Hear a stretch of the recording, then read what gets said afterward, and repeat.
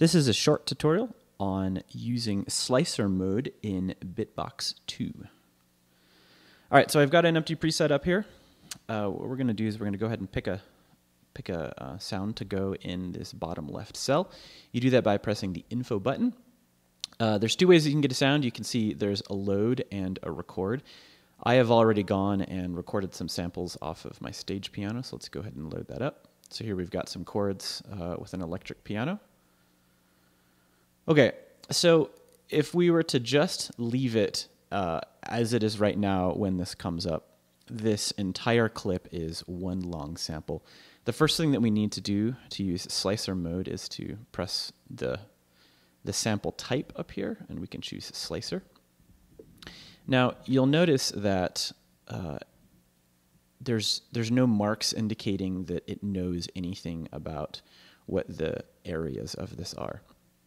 So you can press the ellipsis button here, and you can see there's a split, join, scan, and grid. So one of the things that we could start doing is we could use the touchscreen to move and just pick a point at which a sample starts. So we could go and do that manually. That's a lot of work, and what's much easier is to use one of these other two buttons, scan and grid. What grid will do, let's go ahead and hit that, is it'll let us pick the number of slices. So we could say, I just want to take this one sample and make 11 slices out of it. Now, depending on what you're slicing, that may or may not be good. You notice that what happened is there's 11 equal slices now. It doesn't necessarily line up with the sound. So if you have a longer clip where you don't necessarily have distinct parts in it, grid can be a fun thing where you just take a long sequence, maybe a vocal sequence, and just randomly slice it up. The mode that I use most often is scan. What scan will do is it will attempt to analyze the wave and find the breaks where there's different sounds, and it'll put the slice marks where it thinks a new sound starts. So you notice that when I did that, it did a bunch of crazy stuff. When you hit scan, one of the things it's going to ask you for is a threshold, and this is basically telling you how big of a sound change does the algorithm need to see in order to know that it's a different sound or not. Depending on what you're doing or how clean your sample is, you may want to turn this up or down. So for this particular sample, I'm going to turn it way up because I recorded this and I have very clean sections between each of these sound clips. It takes a second. All right, so now you can see that we're looking pretty good.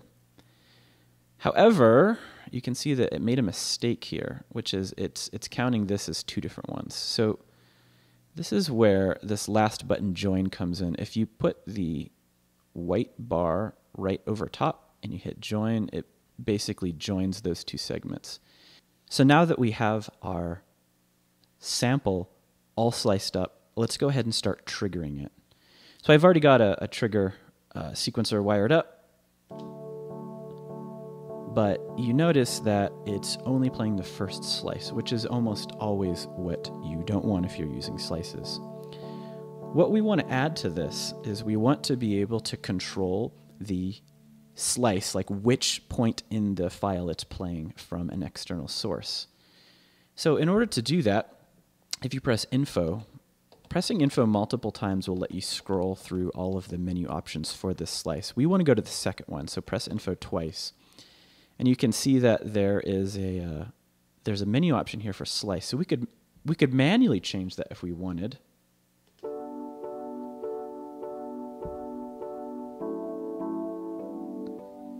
And maybe that's cool. Depending on what you're doing, just rolling this knob back and forth might be a fun option. One of the things that I think is more interesting is being able to control this slice using a control voltage. So you could run an envelope or an LFO or a random sample and hold type module through it. In order to do that, you see there's three rectangles down here. We'll tap on the one on the left. What this allows us to do is to pick a modulation source for this value. You can see there's a bunch of things here. We could use the MIDI velocity. We could bring in an external control voltage. We could use the MIDI volume, the mod wheel. For this demo, I'm going to use ext1. So ext is short for external. Ext 1, 2, 3, 4 are this column of input ports right here. The other thing you have to set is the amount, how much of the incoming control voltage picks the position. So generally, you're just going to set it. You're going to want to set that for 100%. All of that control voltage will control the slice position. Once we pick that, you can see it appears down here, showing that the external 1 port is going to be modulating slice.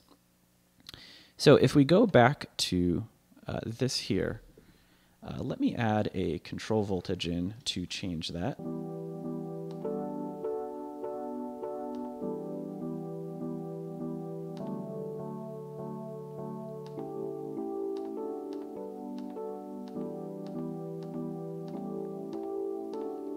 All right, so that's the general gist of it. The rest is up to your creativity, but that's creating a slice and controlling the slice position from a control voltage. Happy modularing.